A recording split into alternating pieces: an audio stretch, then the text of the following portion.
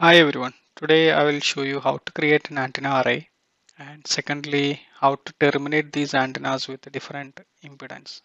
So the reason is in a practical system most of the time these elements can go damaged. It can be short circuited, open circuited or terminated with some inductive or capacitive loads. So how we can model that in simulation and see the effect of radiation on top of it. So for that, what I'm going to do is I have a simple antenna model. I'll show you how to create a simple antenna from the simple antenna model to a antenna array. So you can see a port is created between the ground and top patch. And what I can do is I am just created this as a 3D component. So whatever the geometry you have it, select it and right click and replace with the 3D component. That will have the antenna array everything together. Now you need to make sure this is go to the solution type and see this you are selected HFSS with hybrids and arrays and you can create antenna in either model or terminal. So I'll recommend a terminal. If you have a web port then you need to use a model port. Uh, Now what I'm going to do is there is an option, right click over here, create array, and I can say I want 10 by 10 and make the visible on and go to the unit cell and say I wanted to make okay, I'll go back one more time. I'll make sure 8 by 8 array and just keep a padding cell to 1 so that it will create something like this. So you're going to create a 8 by 8 array with all using this antenna 1 model. The padding cell, what it does is it is not visible to the user, but it can create something like an edge element. So the same element with a zero or vacuum material property will be filled on the edge, which creates something like uh, a small area air volume around the antenna array. So this is a way where you can easily create a antenna array based on how many number of elements you want, and you will be also will be able to see what is the name of this antenna element, A11, A21, A31, and that corresponds to here. So go to edit source, you can see A11, this is nothing but array 11, array 12, array 13, how this is arranged. 11, 12, 13, 14. It's arranged in this fashion, and A11, A21, A31 arranged in this way. So you can see a total of 64 element created over here. So this antenna I already created at my side. You can see here the array is created, but you can see is the vacuum array I have created. So if you have a two 3D component, one is your antenna one, and there is a blank which just have an air box around it. Then I can create something like this. Then I don't need a padding cell here. So if you go here, I made a padding cell of 0, but I made it 10 by 10 and said inside this all element I need antenna, and the outside will be blank material, blank models. So you'll be able to simulate it. And with this one, you just have to run the simulation. So you can run it. It will take very less time to simulate it. Then what you can do is if you want to steer the radiation to different direction, so then go to HFSS, go to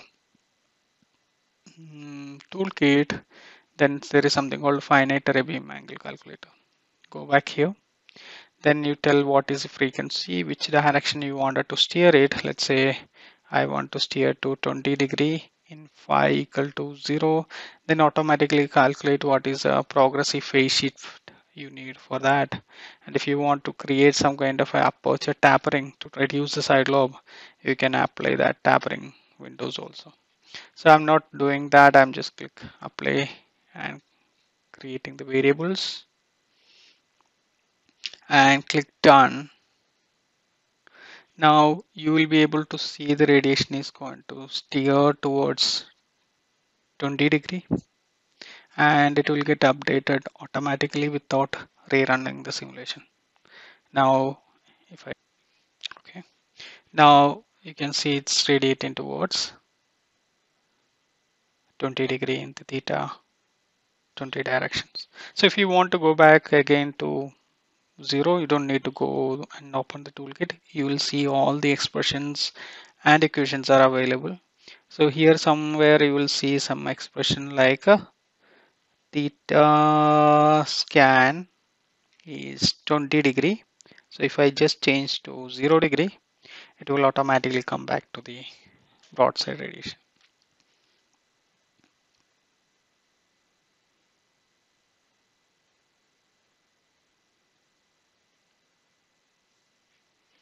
Now it came to broadside radiation, right?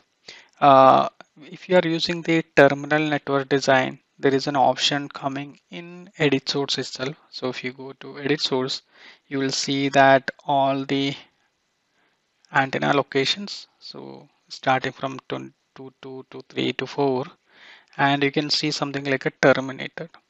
So if I enable some termination, let's say the first element I would like to terminate with the 50 ohm, that indicating the antenna 1 is not going to radiate, but that is going to terminate with 50 ohm. In some case, it can be short circuited because of damage of that antenna. Some short circuit happened. What you can do is you put 0.1 ohm in that case.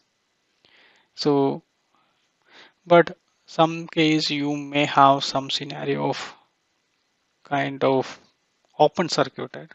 So that time I'll say 1 e raised to 6, that is 1 mega ohm resistance I put at the port. That's going to indicate that port is open circuited. Some cases it can be, in this case, let's say reactance, the R plus JX, the reactance can be 100 ohm. This is kind of inductive load is connected to that. If it is something like minus, that indicating a capacity load connected to that. So you can add any kind of uh, loading conditions. It's customized. If you want to just terminate, you can just go and say which all elements are you wanted to terminate it. You can just go and terminate it. The advantage is you'll be able to see the radiation pattern instantaneously after updating this port. You won't notice much variation because most of the antennas are terminated, but you can see the side lobes are reduced a lot and the radiation pattern is changed. You also see the gain also will going to change. I'll show you an example which I already created out of this model. So here you can see when I use these all antennas with 1 volt, I can see the radiation patterns are coming good. But if I check some port and say the resistance is 50 ohm, then I put in most of the places reactance is 0. You can clearly see how the radiation pattern is changed and how from the ideal pattern, how the side lobes are changing. And from the field plot, you can see uh, some of the antennas are radiating, some of the antennas are terminated. So it's very easy for you to see the field radiation pattern and everything by assuming couple of the antennas are terminated to that. Uh, Here you will see there are 20 random antenna elements in the 64 element terminated with a short circuited condition. And I'm sorry. So you can see over here a couple of antennas are radiating, some of them are short circuited, and this the effect of radiation pattern also visible over here. And this all can be done without rerunning the simulation. These kind of shaped beam antennas are very common for applications. Most of the time what will happen is you will have a feeding network. So this antenna array elements are connected with the circulator, then amplifier. This amplifier with respect to the input power, it will linearly increase, but at some point when the 1 dB compression points are coming, your power going to be get saturated. So if you apply 10 dBm, you will get 1 watt power, but if you increase to some other power, so it's telling up to minus 6 dBm minus 4 dBm input power, you are getting the good gain of about dBm. Okay, this is dBm, then this is about gain. The gain is about 20.5 dB, and after that you see the power is increasing, but the gain or your RF power is not increasing. So in such cases, what will going to happen is your power may not be increasing too much, and that can create a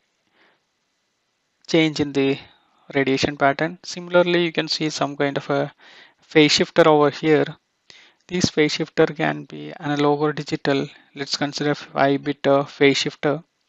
It cannot shift the phase from 0 to degree 3 degree, because 2 raised to 5 32. So the 3 complete 360 degree phase shift will just divided by 32. So you will have a restrictions about 0, then you can go to like 30 degree, then go to 60 degree, but in between phase you will have a no option to set it up. So there will be phase error, there will be amplitude error, and there will be dynamic range issues and other things will come. So these effects all can be integrated like connecting with the circuit, and you will see what is happening at 0 dBm power, and when it going more than 40 dBm, when it is linear, it's changing from the linear region to non-linear region.